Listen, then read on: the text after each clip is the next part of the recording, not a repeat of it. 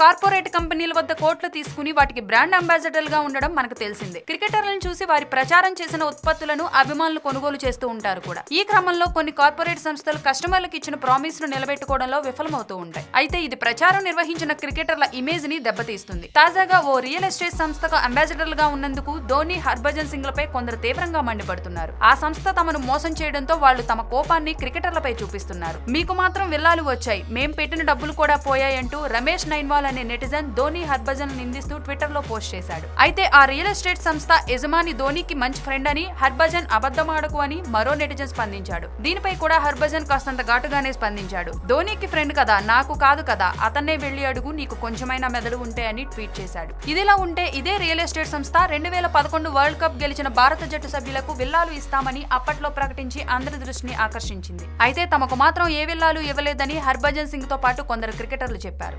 Thanks for watching one India Telugu. For more updates please subscribe one India Telugu.